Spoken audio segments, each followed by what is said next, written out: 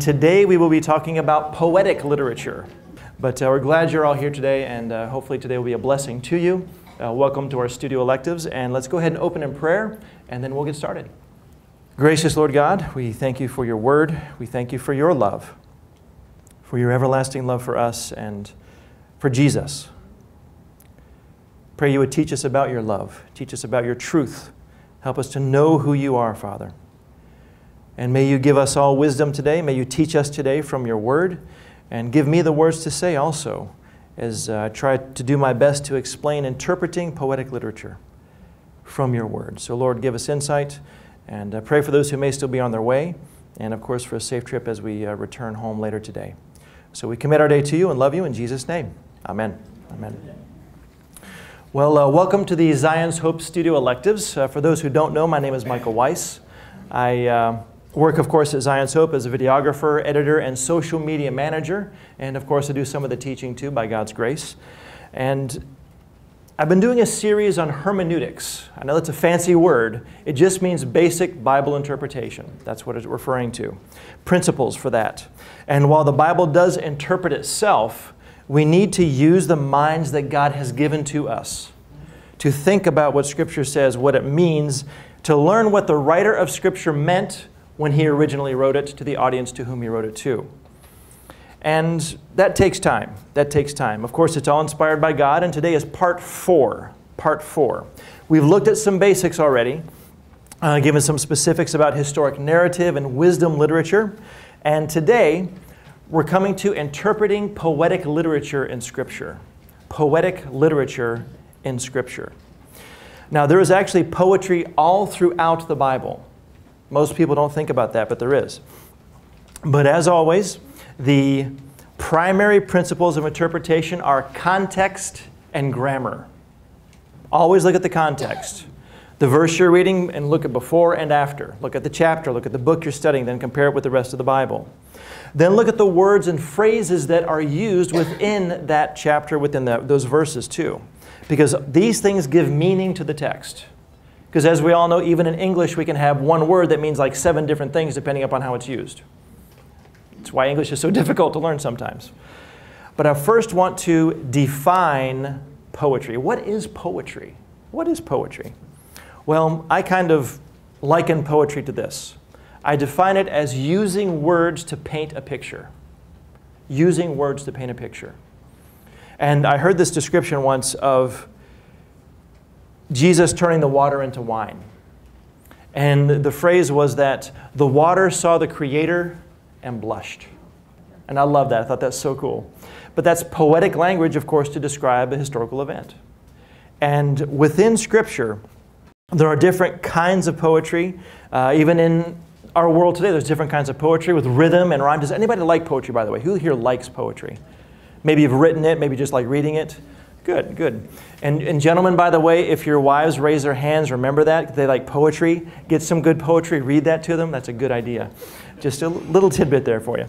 I've always loved poetry. I've enjoyed writing it. I'm not a poet by any stretch of the imagination, but I do think it's fun, and it's part of life. It's part of life. And this is where those in love have written poetry to the one they're trying to woo and trying to get. You know, oh, your hair is so beautiful, and those kinds of things. Some poets, by the way, in history have talked a lot about creation. Look at some of the classic poets. They've talked a lot about creation. It's also used as an expression of or a way to deal with grief, to deal with loss. One of the reasons I actually wrote some poems when I was in college was because I was going through a lot of tough times. And it's an outlet for people to be able to deal with the emotions they have. And it's important. But that's a little bit about poetry itself. Now we come to the next one. Poetic literature in the ancient world. Very similar to wisdom literature, poetic literature was very common in the ancient world. It's very common. It's not something new that's been invented or recently or even in the past 1,000 years. The Akkadians, the Egyptians, the Babylonians all wrote poetry. They wrote praises and prayers to their false deities. In one example I have written down here, in the 3rd millennium BC, an Akkadian high priestess compiled hymns to the various deities, of course, that they worshipped. So again, it was very common. Now, these texts do have some similarity to the writings of the Bible, just like the wisdom literature does, which once again reminds us of the historical context in which the Bible was written. Very important to keep that in mind, because that's the way God wrote it. That's the way it did. But we do need to remember that only the poetry in Scripture was inspired by God, not other ones. Now, what about today? Today we think of poets who wrote centuries and centuries ago. Shakespeare. Anybody ever read Shakespeare? Classical writers. But what we don't realize is that the poetry that we think of is still around the world today. It's called music. Music is the biggest form of poetry that we have, I believe, in our culture and our world. There's rhyme, there's rhythm, there's a whole bunch of other things that are included with that, and it's a form of poetry.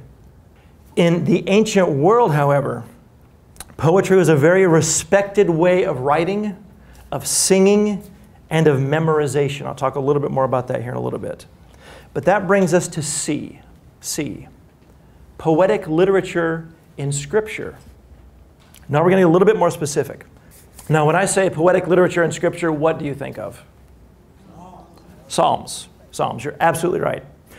While poetry is used throughout the Bible, the largest poetic book is the book of Psalms. So we're going to actually focus on that. So if you have your Bibles or your cell phones or your tablets, go ahead and click there or turn there. We'll get there in just a few minutes. A little bit of a background on the book of Psalms. It is the largest poetic book in Scripture. It was the prayer and praise book for the Israelites.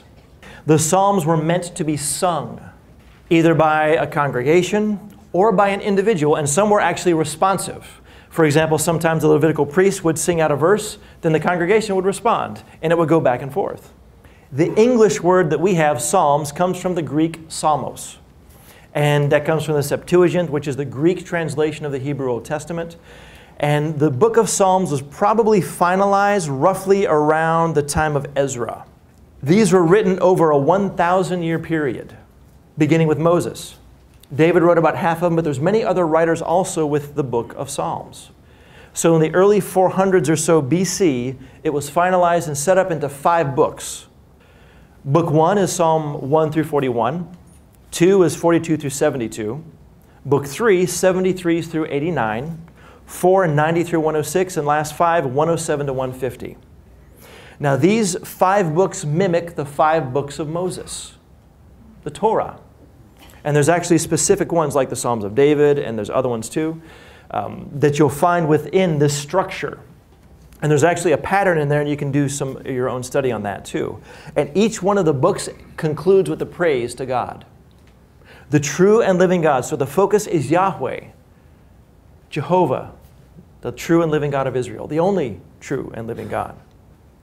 So they focused on Him, what He did, and what He will do even. And there's actually various kinds of Psalms too. Now, I don't have all of them up here, but this is just a few of them, just to kind of give you an idea and understanding about this. There's the royal Psalms. These focus on God as king, and they were often pointing to Jesus. And they were read when a new king was installed on the throne in Israel. Psalm 2 is one example. The Torah Psalms. These express the beauty and the truth of God's law. Psalm 119, which is also an acrostic in the Hebrew alphabet. Creation Psalms. These extol God as the creator of the universe. Very important. The heavens declare the glory of God. Psalm 19, verse 1. Imprecatory Psalms. These are a little bit harder for us to understand. These call for God to judge the enemies of Israel. Dash their babies to pieces, O Lord, Psalm 139, or 137 rather.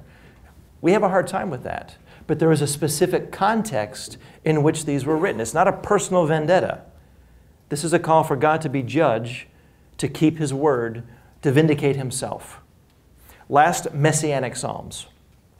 These Psalms point to the Messiah. Now, they can be mixed in, of course, with other Psalms, but one specific example is Psalm 110. Psalm 110. Now, there are more, but I just wanted to kind of let you know about these styles, these kinds of Psalms of poetic literature in the Bible. Now, the prophets also had some poetic literature too, which we'll talk about just a little bit. We also need to remember that the Psalms, this poetry, was written while Israel was still under the law. Very important to keep in mind. So some of these things are covenant promises that God made to Israel. No, while we can, of course, have application, we do need to be careful and be wise about how we interpret some of these Psalms and apply it to today, too. Because some of those covenant promises were for the nation of Israel under the law. We need to keep that in mind. So that brings us to our next point. Interpreting poetic literature, of course, in Scripture. That is going to be where we're going to spend most of our time. But I do want to reiterate that poetry is sprinkled throughout the Bible. We can't just think of the book of Psalms, which we should, but there's actually more to it than that. The prophets prophesied in history, and they often use poetic form to talk to Israel or even other nations, to proclaim judgment, to proclaim blessing upon Israel again or others, using poetry. We've talked about historic narrative, but historic narratives give the context to the meaning of biblical poetry, and the poetry gives a rich understanding of that historical narrative. Does that make sense? I want to make sure. Let me read that again. The historic narrative, that is, when it was written in history, gives context to the meaning of the poetry that was written. And vice versa, the poetry gives a more richer understanding to that historical narrative. So when you come to poetic literature, we have to remember a couple things. The poetry we think of is not the poetry written in ancient Israel. It's a little bit different. We think of a certain kind or style or rhythm of poetry. Let me give you an example here. Roses are red, violets are blue, sugar is sweet, and? So are you. Oh, thank you so much. You guys are so kind. Oh, you're so nice. Thank you, very kind. You guys are sweet too. You really are. I appreciate that. But we think of the rhyme and the rhythm and things like that when it comes to poetry. That's really not the way Hebrew poetry works. The focus is different. So when you're studying poetic literature, the first thing to keep in mind is to ask, what kind of psalm or poetic language is this? Because understanding the psalm or whatever it is you're looking at will help you with the interpretation. Now, I'll talk a little bit more about some of these things here in just a second. But if it's a royal psalm or a messianic psalm, that indicates certain things. Okay, this is going to be talking about a king. This is going to be talking about the Messiah. That's going to be the focus for the immediate context. And then, of course, you find other ways and look at the general context of the Bible. How does the New Testament quote this psalm or quote this reference? Those kinds of things will help you in understanding the poetic literature. We interpret a lament psalm, by the way, differently than we would a thanksgiving psalm. Oh, Lord, thank you for who you are. What you've done is so wonderful. But then we come to the laments. Oh, woe is me. You know, it's very different. It's a very different style, different form. Second, poetry uses figures of speech a lot. And I mean a lot. We'll look at a few things here in just a minute. There is a big thing here. What do I mean when I say figures of speech, by the way? What does that mean? Simile, metaphor, what else? Allusion, yeah, yep. Sometimes one thing's going to stand for something else. A lot of different things can be done. Let's look at an example. You're in the book of Psalms. Turn to Psalm 114. Psalm 114. We'll just read verses 1 through 4. When Israel went forth from Egypt, the house of Jacob from a people of strange language, Judah became his sanctuary, Israel his dominion. The sea looked and fled, the Jordan turned back, the mountains skipped like rams, the hills like lambs. Very interesting. So let me ask you, what's going on here? What is this a reference to? Coming out of Egypt, exactly. Israel went forth from Egypt, the house of Jacob from a people of a strange language. They didn't know the Egyptian language when they went down there. They had to learn it.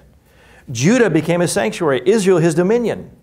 So again, we have potentially this being written during the time where there was two kingdoms, the northern kingdom and the southern kingdom. But again, there's the sanctuary, the dominion of God there. But also, the sea looked and fled. What is that? The Red Sea. The Red Sea. The Jordan turned back. What's that one about? When they crossed the Jordan, remember the Levites. As soon as he touched that water, just like the sea. So this, again, is poetic language talking about a historical event. So that one's a little bit easy. Let's go a little bit deeper here. Psalm 91, verse 4 in the King James. He shall cover thee with his feathers, and under his wings shalt thou trust. His truth shall be thy shield and buckler. Does God have feathers or wings? No, he doesn't. No, he doesn't. Of course not. Of course not. And by the way, if you read verses 1, 2, and 3, And the rest of the context, this is about what? What's it talking about? Protection. God's protection. I'm sorry? Probably an angel, I imagine. Well, it's actually talking about God's protection. He shall cover you with under his wings with his feathers. You know, what does a mother hen do to protect her babies? Covers them with the feathers. Protects them. And this is the imagery that is being used for God himself to protect his people. To protect his people. Another example. Turn to Psalm 69. Psalm 69. We'll read this first, and then I've got a few questions for you. Psalm 69. So turn over just left for a little bit. Just look at verses 1, 2, and 3. This is, of course, the Psalm of David. Save me, O God, from the waters have threatened my life. I have sunk in deep mire, and there's no foothold. I've come into deep waters, and a flood overflows me. I am weary with crying. My throat is parched, my eyes fail while I wait for my God. Now, with this, is David afraid of water? No. Can't he swim? What's going on here? What's the context? What's being talked about here? Water here is an imagery for the nations, for his enemies. We'll see that again in Isaiah 17 here in just a few minutes. But he's using this picture, this image of water, of course, crashing waters and rushing and overflowing, to say, I'm overwhelmed with this situation. This is a very difficult time, Lord. I'm being threatened by these people. Help. I'm waiting on you to help me. I'm waiting on you to help me. So it's just a few examples. Now, another figure of speech in Scripture refers to God's arm, his hand, his eye. We'll see that here in just a little bit. This is called an anthropomorphism. I know it's a big word. And everybody say anthropomorphism. Anthropomorphism. Very nice. Very nice. Good job. You say, well, what is that? Well, this is metaphorical language using human terminology to describe something about God's character or his actions. And we'll look at a few examples here in just a moment. But this is really important because if we miss this, then we're going to say that God, who is spirit, has an arm, has an eye, has ears, and that leads you to some big problems. It leads you to heresy. That's what Mormonism does. So let's look at a few examples here. You don't have to turn there, but Psalm 136, verse 12, and Jeremiah 32, 21 say this: with a strong or mighty hand and an outstretched arm, God does certain things. Uses that imagery. Uses that picture. So, again, does God, who is spirit, have a hand or an arm? No. No, it's not. No. Of course, this is a metaphor for what? Strength. His power, his strength, his might. God's going to do this because he is powerful. He's mighty. He has a strong hand and a strong arm, and he's going to fight for you, Israel. This is about his power and his strength to do what he already has done or what he says he will do. Here's another example.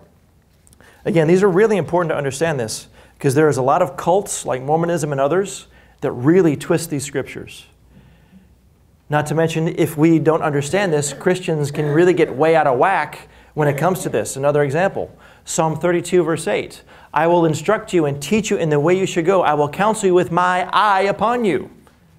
Does God have a literal eye? No. And if we're going to be very literalistic, he's only got one, according to this text. Not two, he's only got one, with my eye, just singular eye. So again, we have to be very, very careful about interpreting Psalms, about interpreting poetic literature, even in the prophets too. Another part of Hebrew poetry is called parallelism. This is extremely important, parallelism. So one form of parallelism is called hyperbole. Hyperbole. What is hyperbole? What's the intentional exaggeration to make a point? And even Jesus used this in his teachings too. If your hand offends you, do what? Cut it off. If your eye offends you, do what? Cut it out. Is he saying, okay, maim yourself to get into the kingdom? No, no. He's using hyperbole, a figure of speech, to say, you need to deal with sin radically. You really need to take it seriously. Unfortunately, we don't do that so much in our world today. But it's an intentional exaggeration to make a point. And this is just part of poetry, just part of interpreting poetry. Now, I'll talk about parallelism here in just a moment, but just as a reminder, so when we come to poetic literature, first, ask yourself, what kind of poetic literature is this? Is this a psalm? What kind of psalm is it? If it's in the prophets, okay, what is really being communicated here? Second, remember, poetic literature uses figures of speech a lot. That's what poetry is, words used to paint a picture. Third, one key aspect to Hebrew poetry is repetition. Repetition, repetition, repetition, repetition. Rather than rhyme, poetic language used parallelism, which is a form of repetition. Now, this was also common in the ancient world and very important for teaching and memorization. Because I want to remind us something. In the ancient world, there were not multiple copies of Scripture. They didn't exist. The scrolls were at the temple or the tabernacle. Even in the first century when Jesus was there, the scrolls were where? In the synagogues. It was extremely expensive to have a scroll written, copied, and given to someone. It was not cheap, and most people could not afford it. And even some couldn't read. So what had to be done? Well, you had to go to your Levitical priests, to the rabbis, in order to be taught what the Scripture said. So when there's this poetic rhythm and rhyme in Hebrew, it helps people to memorize and remember the Word of God. That's one reason why poetry was written in Scripture. And I want to remind us of how precious and wonderful it is for us to be able to have a complete Bible in our own language. Some of us have multiple copies. How many have multiple copies of the Bible at home? Be thankful. Be thankful. Not only have men and women died to give us this book in English, but even to this day, there are people who do not have the Word of God in their own language. They really don't. And it's heartbreaking. It really is. But it's a gift from God. It is a gift from God. And when people don't have a written copy, guess what? They have to go to a pastor or a Bible study teacher, either whether underground, in a cave, in order to hear what the Bible says, and they have to remember it. And within within Judaism, of course, they would do this, and they would be able to remember it because of the rhythm and the rhyme and the repetition over and over and over again. So important to understand that, because people depended upon their leaders to teach them. This is one reason why, particularly in the Old Testament, God says, okay, you priests, you leaders, you're doing this, you're causing my people to sin. Very important, because it was up to them to teach the people and to be an example. And of course, the same goes today. Pastors, Bible study teachers, we have a responsibility also to proclaim God's Word faithfully and to live a life that is honoring to Him, to be a good example to them too. So, one reason that Scripture was written and sung in poetic form was so people could memorize it easier. Now, there are different forms of parallelism used in Scripture. I'm going to describe three. Now, these are not the official names for them, but I've just kind of had them all start with C to help us to remember them. Three of them: constructive, contrast or contrastive, and comparison. Comparison. So you say, well, what does all that mean? Well, very easy. Let's define these terms first. Constructive parallelism builds upon one idea from one line to the next, or it restates it in a different way. That's the easiest way to define this. Now, this can actually be two different poetic forms, but I've kind of combined them together just to make it a little bit easier for us. Give you some examples here. Psalm 105, verses 1 and 2. Oh, give thanks to the Lord. Call upon His name. Make known His deeds among the peoples. Sing to Him. Sing praises to Him. Tell of His wondrous works. Do you see the parallelism here? Restating the same idea. Give thanks to Him. Call upon Him. Tell others about Him. Sing to Him. Give thanks. Sing praises to Him. Oh, sing to Him again. Tell all of His wondrous works. Make known His deeds among the peoples. That's parallelism. Another example, I mentioned this earlier. Psalm 19, verses 1 and 2. The heavens are telling of the glory of God, and their expanse is declaring the work of His hands. Day unto day pours forth speech. Night unto night reveals knowledge. Again, you see this building upon itself. It's not multiple things being talked about, but it's one main thing. There's one main idea here in Psalm 105. What's that? Give thanks to God for what He's done. Psalm 19. What is the main idea here in these two verses? I'm sorry? Declaring the glory of God. It tells who God is. God has revealed Himself in creation, and specifically, heavens is a word to describe what we call space, where the planets, the moon, the sun, the stars are. And if you've ever seen pictures of space, it is absolutely mind-blowing. It really is. Go online, look up some pictures from Hubble telescope. Wow. Astounding. Absolutely astounding. Creation tells us something about God. It doesn't tell us everything, but it does tell us something. Now, we looked at this verse a little bit earlier, but I want us to look at it again. Psalm 32:8. I will instruct you and teach you in the way you should go. I will counsel you with my eye upon you. Well, look at the parallelism here. Instruct, teach, counsel, all referring to the same idea, the same concept. They're parallel words that are building upon each other to refer to the same thing and giving more details. And this is actually God's response to David's prayer of repentance, if you read in verses 1 through 7. The idea is He's going to direct the one whose heart is pure before Him in this context. So that's constructive parallelism, helps us to see these things. And it builds upon itself, repeats itself, explains something, and the goal is to communicate one truth in different ways. That's the idea. One main idea, though it's repeated in different ways. Now we come to contrastive parallelism. This is where one line says one thing, the next line contrasts it by saying the opposite. Okay? Let's look at a few examples here. Psalm 73, verse 28. My flesh and my heart may fail, but God is the strength of my heart and my portion forever. I am weak, but He is strong. Psalm 40, verse 4. How blessed is the man who has made the Lord his trust and has not turned to the proud nor to those who lapse into falsehood.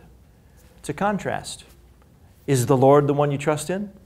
Or do you trust in the proud and those who believe in falsehood? It's a good question. For the world, for the church, for us. Also, we did see this in the wisdom literature when we looked at that last time, but it's also related to poetry. Remember this, Psalm 15, or Proverbs 15, verses 1 and 2. The gentle answer turns away wrath, but a harsh word stirs up anger. The tongue of the wise makes knowledge acceptable, but the mouth of fools spouts folly. Again, it's a contrast. It's a contrast. And this is where contrastive parallelism really makes us think about what we're reading. So consider these things. A gentle answer turns away wrath, but a harsh word stirs up anger. How important is that in families, with friends, within ministry, within more? The tongue of the wise makes knowledge acceptable, but the mouth of fools spouts folly. Whatever they say, it's just folly. It's useless. It's empty. It's vain. But the tongue of the wise, those individuals who are wise, they make sense when they talk. But a fool, he's just a moron. He doesn't say anything, even though he may talk a lot but never say anything. I've met people like that. Sometimes I'm like that. And third, comparison parallelism.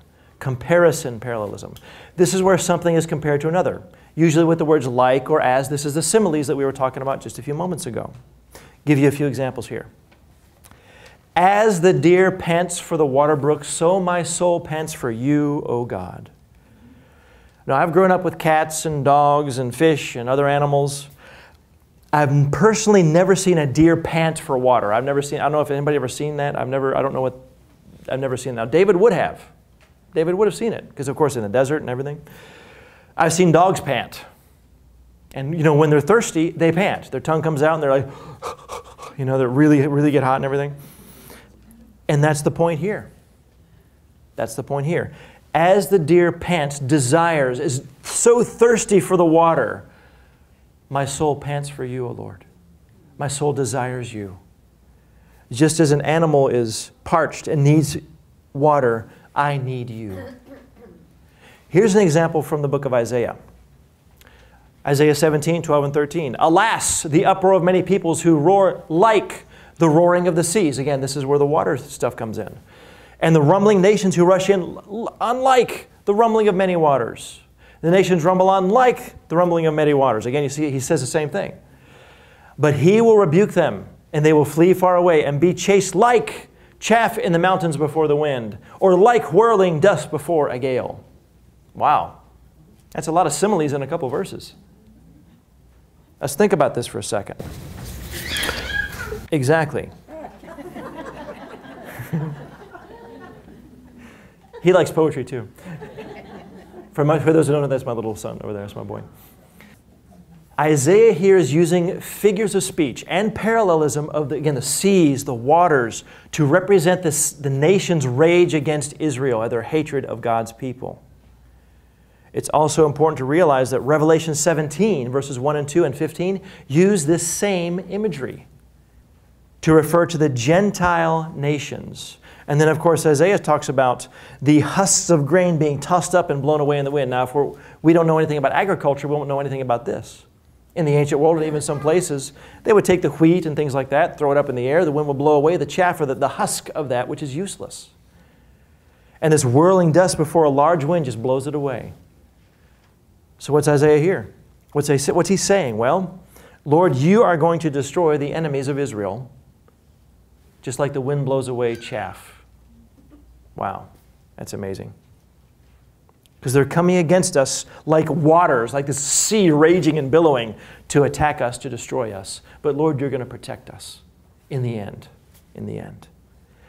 Now, sometimes biblical poetry, biblical imagery is really hard for us to understand because we don't live in an agricultural society, most of us. Who here grew up on a farm? Anybody grew up on a farm? Okay, a few of you did. Yeah, a few of you did. With the animals and everything like that. But most of us don't live in that society. So it's a little bit alien to us when we say husks and chaff. What is all that about? So it requires a little bit of research. It requires a little bit of study. Some still, of course, use that same, live in that imagery today. But Jesus used this same kind of imagery when he taught sometimes. Here's an example from the Gospel of Luke, chapter 6, 47 through 49. Very familiar. Everyone who comes to me and hears my words and acts on them, I will show you whom he is like. He is like a man building a house who dug deep and laid a foundation on the rock. And when the flood occurred, the torrent burst against that house and could not shake it because it was well built or was built upon the rock. But, here's the contrast. The one who has heard and is not acted accordingly is like, there's a simile, the comparison, is like a man who built his house on the ground without any foundation. And the torrent burst against it and immediately it collapsed. And the ruin of that house was great. So even Jesus used this poetic imagery in his teachings. Because of course, he was a Jew. He understood Jewish poetry. He understood Hebrew poetry. He would have used the same imagery that they would be familiar with to communicate. So, finishing up, applying poetic literature. We've done some of this already, but a couple things to keep in mind. When it comes to poetry, there's a few things to keep in mind. I do like this quote from How to Read the Bible from All It's Worth. Quote, "A musical poem cannot be read the same way as an epistle or a narrative or a section of law. It is intended to appeal to the emotions, to evoke feelings rather than propositional thinking, and to stimulate a response on the part of the individual that goes beyond a mere cognitive understanding of certain facts. This, after all, is the very reason musical poems are so well loved. While psalms contain and reflect doctrine, they're not intended to be repositories for doctrinal exposition," and that's true. So there is doctrine, of course, in the Psalms and poetic literature. There's truth in these things. However, the writers intentionally try to get the reader or the speaker, depending upon how it was used, to understand something related to that truth through the emotions to our mind. Now, we have to understand in Scripture, there is no disconnect between our emotions and our thinking. It is connected completely. That's something we have done in our society. There's no disconnect in Scripture. Poetry, like wisdom literature, is not meant to be taken literalistically. I talked about that a few moments ago. Remember God's eye, God's arm. Not literalistically. But sometimes poetry does tell us about the character of God. We saw that. His strength, His power. And other times, this poetic literature is in prophetic literature. So it kind of rhymes there. give you a few examples here. In Psalms, we're shown that we can be open with God with our emotions. And we should be. To pour out our heart as one would pour out a glass of water on the ground. See, I'm using poetic literature right there. Did you get that? And I think that's really important. That's part of a relationship. We can't draw close to someone if we're not open and honest with them. And we can be open and honest with God in everything and every way, because guess what? He already knows. Amen. He already knows. And the good thing is, He's so gracious and patient with me and with us that we can come to Him with anything, for any reason, at any time, because of Christ. And that is something we can rejoice in. So keep that in mind. Also, when you are studying, look at the whole passage. Don't just take a couple of verses. Look at the entire context. So again, if it's a psalm, look at the entire psalm. If it's in prophetic teachings or the teaching of Christ, look at the immediate and general context. Again, I will come back to this all the time. Look for this main thought of what's being communicated with this poetic imagery. And the way it's being communicated too. It can be easy. Sometimes it can be hard. Now we're going to look at one example that may surprise a few folks, but I think it's also very important. It's Psalm 51, verse 5. Behold, I was brought forth in iniquity, and in sin my mother conceived me. How many have ever heard this verse before? Very familiar. Unfortunately, and you can do your studies on this, and you find out it's really disturbing. Some in church history have looked at the sexual act as being sinful or shameful. Sex in marriage between one man and one woman is not sin. But unfortunately, sometimes this has caused a lot of problems early on in church history. Also, too, some use this text to talk about what they define as original sin. Have you ever heard that before, that phrase? Yeah, it's a common phrase. But we have to ask, what is actually being said in Psalm 51? What is the context of the entire psalm? What is the psalm? Anyone know? It's a psalm of repentance. David sinned with Bathsheba. Nathan came to him, told him a story, and said, "You are the man." And David said, "Oh no, I have sinned. I have sinned." And I mean, you can check it out. Don't take my word for it. Turn over to Psalm 51. Verse 2, wash me thoroughly from my iniquity. Cleanse me, for I know my transgressions. My sin is ever before me. Against you and you only have I sinned and done this evil in your sight. There in verse 4. Exactly. So that is the context of Psalm 51. It's a psalm of repentance. And here David is expressing his repentance in poetic form to God Himself. He says, how deep, how far back does my sin go as I look at myself? It goes back to my conception. So in this figure of speech, again, hyperbole, intentional exaggeration, he says, you know what, Lord? I am so sinful it goes back my entire life, even to before I was born. Now, while again, there is doctrine in the Psalms, it's not intended to be a doctrinal dissertation about sin. He's using poetic language to say, Lord, even when I was conceived, I was sinful. He's crying out to God for himself, looking at his own heart, looking at his own heart. How can we apply this? Well, repentance of our sins should be genuine and heartfelt. We should ask for God's help and for His restoration. Lord, only You can help me. Only You can restore me. Only You can cleanse me. And of course, in Christ, He's done that. Praise Him. How should we not apply this? Well, as you continue reading, he says, take not thy spirit from me. Well, we don't have to worry about that. Once we are a believer and a follower of Jesus Christ through faith in Him alone, we are sealed by the Holy Spirit. We cannot be unsealed. We cannot be unadopted by God. We cannot lose the salvation He has given to us. David wanted to restore a healthy relationship with God, which is a wonderful thing for us to learn about too. That's the main meaning and application of this text.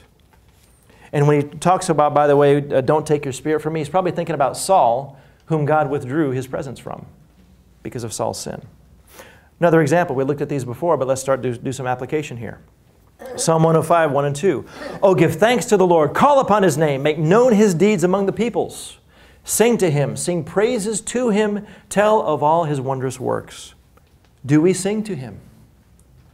Very simple question. Do we praise Him? Do we tell others of what He has done?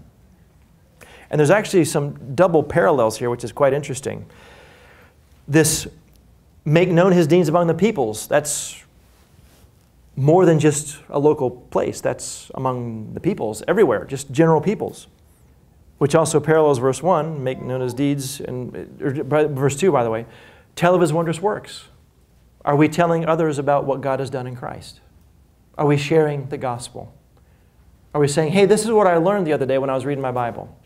Hey, did you hear about this? This is pretty cool. Wow, did you realize, fill in the blank. So we should sing to Him. Another one. Again, Psalm 42:1, as the deer pants for the water brooks, so my soul pants for you, O God. Do we long to know the Lord more? As a deer or a dog pants for water, do we thirst and desire to drink from His word? Is He the one who we find refreshing from? Is He our sustenance, or is it something else or someone else? So in summary, when it comes to applying poetic literature, take it on a text-by-text basis. That's important to remember. And use these principles we've discussed. I'll go briefly over them once again. Number one, ask yourself, what kind of poetic literature is it? Second, remember, poetic literature uses figures of speech a lot. Third, remember repetition and parallelism that we talked about. And then fourth, take it as a whole and then apply it. Very important, just very basic principles for interpreting some poetic literature and applying poetic literature. Now, as we finish up, it is important to understand something about poetic literature in Scripture. Not only does the poetic verse of the Bible touch our emotions, it engages our minds and our imagination too. Think of the imagery that we read about when Jesus talks about building your house upon the rock or upon the sand. Think about what David and what Isaiah are talking about against the peoples who seem like a flood or a sea coming against us. Think of that imagery as you're reading these things and use your imagination. Now, some of us understand poetry more easily than others and some struggle, it just depends. But either way, study it, appreciate it, be thankful for it, understand it, and apply it properly. So as we do finish up today, I have one question. What grips your imagination? We don't talk about imagination very much. But what really grips your imagination? In all honesty, the only thing that will really make us stand and bow in amazement is knowing God based upon His Word. Only He is magnificent and awesome enough and amazing enough for Him to grip our imagination and say, wow, who is this God who spoke and the universe was? Who is this God who freed His people from Egypt? Who is this God who sent His Son to die for my sins, to resurrect 3 days later physically, and who is coming again as King of Kings and Lord of Lords to set up His kingdom? Who is this God that I get to spend eternity with? Who is He? Only He can truly grip our imagination. Does He grip our imagination? I hope so. Now, Lord willing, in a few weeks, next time I'll talk about interpreting prophetic literature in Scripture. Different principles, different things. So please pray for that as I prepare.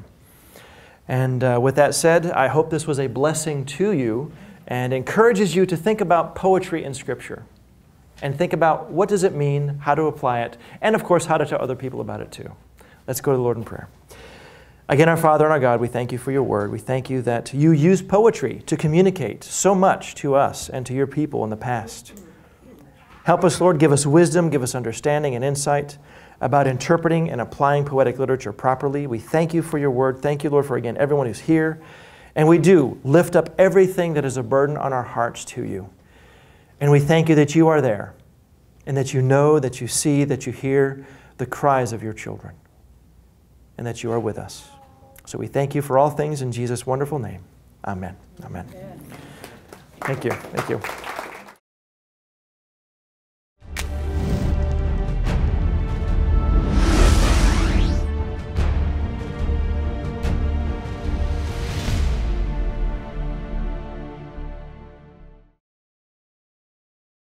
Go deeper in your understanding of God, His people, and His plan for planet Earth.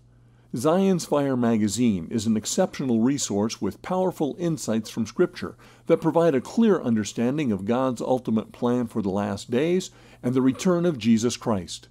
As a first-time subscriber, you'll receive a free one-year subscription to Zion's Fire magazine with no strings attached. Request your free subscription by visiting our website or by calling our toll-free number, and we'll send you 6 free issues, one every other month, for a full year. We depend on the generosity of viewers like you to support the ongoing production of these programs. Your donation, whether large or small, is greatly appreciated. Donations may be given online at www.zionshope.org or by calling us toll-free at 1-888-781-9466. Stay informed and see the latest from Zion's Hope by liking us on Facebook, subscribing to our YouTube channel, and following us on Twitter.